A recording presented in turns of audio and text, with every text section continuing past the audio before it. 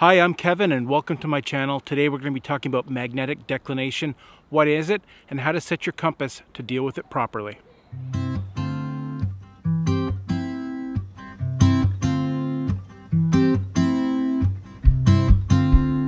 So I thought I would do a short series on map and compass and navigation skills, and I thought I would start with magnetic declination.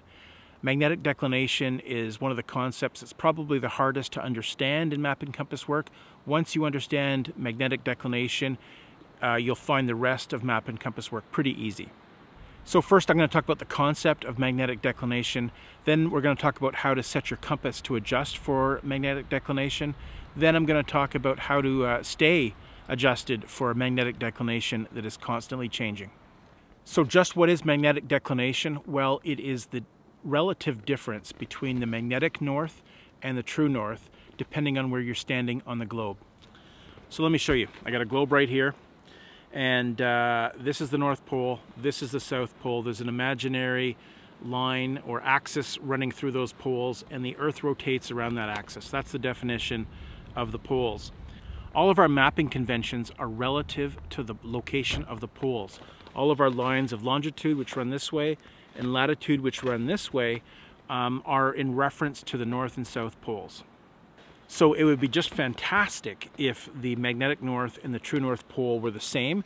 That way my compass would point always to the North Pole, and we wouldn't have to make any adjustments when we're navigating. So just what do our compasses point to? Well, they point to the magnetic north, but more accurately they align themselves with the Earth's geomagnetic field. What causes this geomagnetic field? Well, inside the Earth is ferrous magma, and that magma is constantly churning around the Earth's core, and of course the planet itself is constantly spinning. So it's this moving magma with an iron content which is generating an electric field.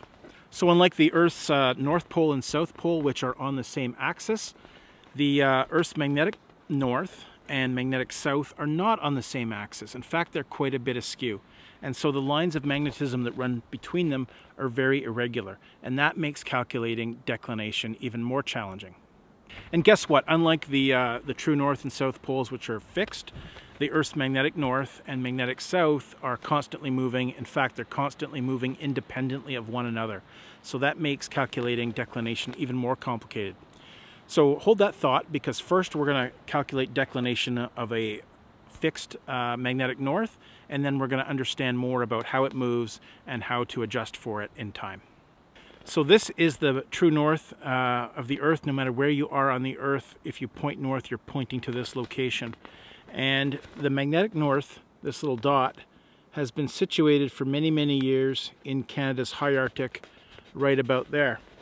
So it is possible to be aligned with both the North Pole and the magnetic north.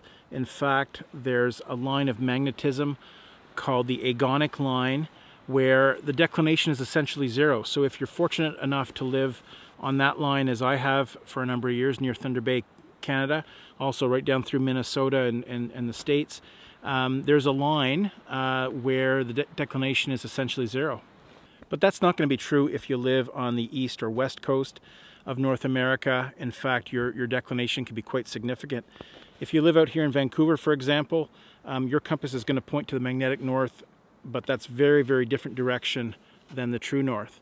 And likewise out here in Halifax on the east coast, north is still straight north, but your compass is going to be pointing significantly west of north. So I've got a very large compass here to help me explain some of these concepts. And let's assume that the frame here of the camera is like a map, and north is always straight up. The compass has a base plate with a direction of travel. So when you're navigating with a compass, you're going to end up pointing the base plate in your direction of travel. The compass also has a bezel and a magnetic north arrow. So this arrow here is independent of everything else. It's always going to point towards the magnetic north. No matter how you hold this compass, it will point in the same direction. The compass has a bezel with north on it and 360 degrees of rotation, and it's got this red arrow underneath the magnetic arrow, and that is to help you navigate. When you navigate, you're going to align the magnetic north with this arrow here, and that will help you determine your direction of travel.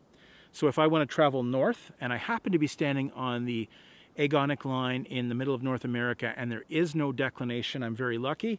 All I have to do is, that's my direction of travel, so I want to go north, so I'm going to point my bezel north. My magnetic north won't change. And now to find north as a direction, I'm going to rotate my base plate until my north arrow aligns with this red arrow underneath. Red in the shed is how you remember that. And so again, if I'm on the agonic line, there is no declination, then north and true north are in alignment, and I'm done. I'm ready to travel north. That's not going to be the case if I'm over here on the west coast in Vancouver. My declination is actually going to be about 16 degrees. So the north arrow is going to be not pointing the direction north. So if I'm in Vancouver, I'm always going to have to subtract 16 degrees in order to find true north. If I don't adjust for that and I align things up properly, then I will be pointing 16 degrees east of true north, and we don't want that. So what we want to do is always subtract, if you're west of north, and then align your compass accordingly. So if I'm in Vancouver, that's how I'm going to have to find true north. I'm going to have to subtract 16 degrees off of my bezel and then align my base plate with the north arrow, and then my base plate will actually be pointing true north. So I'm going to have the very opposite problem if I'm on the east coast. If I am east of the agonic line, then my north arrow is going to point slightly west of north. And so in Halifax, you have the exact opposite problem, a 16-degree declination. This time it's 16 degrees west. So we're going to have to add those 16 degrees onto the bezel in order to find true north. So if your declination is east, you're always going to subtract from your bezel. If your declination is west, you're always going to add degrees to your bezel to find the direction of travel. So although I don't think adding and subtracting from your bezel every time you want to use your compass is all that difficult, it's actually pretty straightforward, but it can become complicated if you don't use your compass all the time. There is an easier method, a much easier method, and that is to get one of these. That is a compass with an adjustable declination. This compass has a very tiny little screwdriver on the lanyard, and it's got a set screw right here. If I adjust that set screw, I'll adjust declination. So what really happens when you turn that screw and adjust declination? Well, when you turn that screw, the red arrow that's inside the bezel that I've been calling the shed, that red arrow, which normally points to north on the bezel, you're going to adjust that arrow away from north, one direction or the other, and that's going to provide that addition or subtraction that you would otherwise do manually. It's going to be a semi-permanent feature, and you won't have to think about it. So this demonstration compass does not have an adjustable declination, but I made my own bezel arrow on my printer so I can show you the concept. If you're in a location with a east declination like this, you'll be able to adjust that bezel arrow. The rest of the bezel will stay the same, but that bezel arrow will move towards where you want to adjust it to. So 20 degrees east declination. And now your compass is set for that declination in that area. So how do you find out what the declination is in your area? Well, traditionally, the best source of information is topographic maps. You're going to have a declination diagram either on the bottom or on the side. And sometimes there's no diagram, but there's usually some sort of written description of the declination. The declination diagram on your map is probably going to look something like this. This diagram has 3 lines, each pointing in a different direction. One is true north, and that is parallel to the edge of your map. Another arrow points to the magnetic north, and a third line points towards something called grid north. We're going to ignore grid north for now, but we do want to know the total angle between magnetic north and true north. So in this case, we have to add those 2 angles together. We have to add 18 degrees and 18 minutes with 1 degree 54 minutes, which gives us a total of 20 degrees and 12 minutes. Just be careful when adding and subtracting degrees and minutes. Remember that 60 minutes is 1 degree. Your map diagram is going to illustrate one of these 4 situations. In each case, you want to calculate the angular distance between magnetic north and true north. Now the problem here is that the magnetic north moves around. In fact, lately it's been moving quite a bit. For the longest time it just hung around northern Canada, but in recent years it's been moving quite quickly and in quite a unique direction. Humans have been measuring the location of magnetic north for over 400 years now, and for most of that time it's remained relatively stationary. It's been wobbling around in northern Canada, but it's been relatively stable. And it's only been in the recent decades that the magnetic north is shifting away from that area, and it's shifting away at a very rapid pace. Now, if you look back at a topo map and the declination diagram, it's also going to specify a rate of change of that declination. This map here has a declination of 0 degrees 56 minutes east, so about 1 degree east. The annual change says that it's decreasing 6.7 minutes. Some maps will indicate the change in direction of declination as either east or west, but if it says decreasing, it means it's moving towards true north, and if it says increasing, it means that the declination is moving away from true north. An issue we have is that maps get old. This map was originally printed in 1994, so the declination it specifies was good for then. That was almost 1 degree east declination. If I add the changing declination over those 27 years, I'm going to get a new declination of 3 degrees west. So I've gone almost 4 degrees in nearly 30 years. So when you think about it, it's quite difficult to predict future declination. We know that the north and south magnetic poles are moving around quite a bit. They move independently of each other. We know that this is all generated by magma containing iron that's moving around inside the earth. So this is obviously something super hard to predict. So when they made this map and they added the section about declination, the projection they used was the best information they had available at the time. Back then, predictive models were looking about 5 years ahead. So any map that's older than 5 years is certainly out of date in terms of its forecasted declination.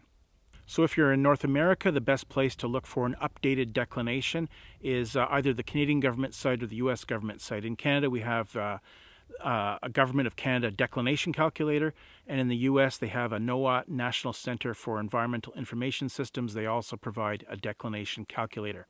You can input your longitude and latitude, and it will give you an updated declination for your location. So if I look at this 1994 map and I read the declination projections, I'm going to get a new calculation for today of a 3 degree west declination.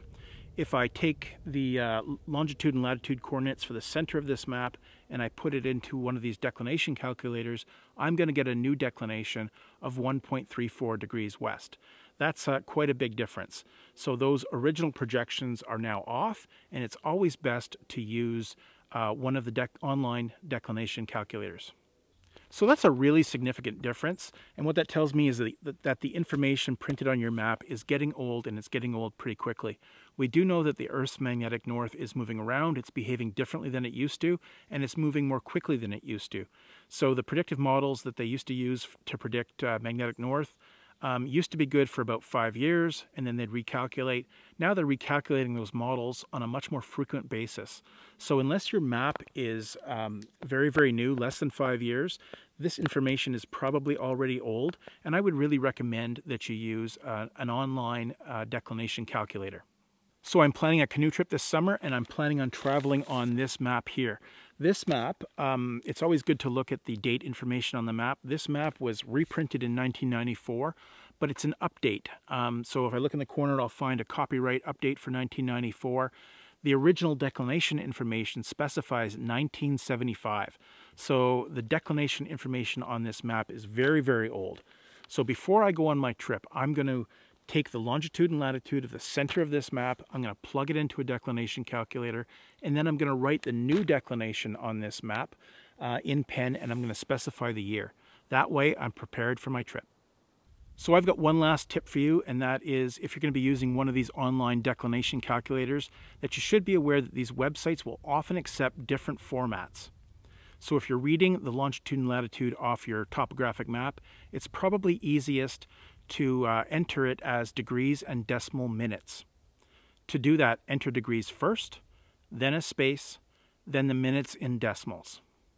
If you don't put a space, the format's going to assume that you're entering decimal degrees, which won't put you in the same location.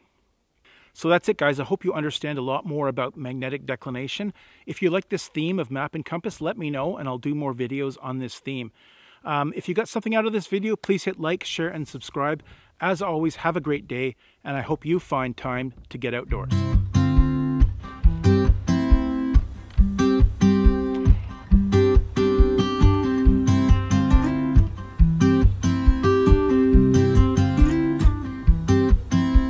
There we go.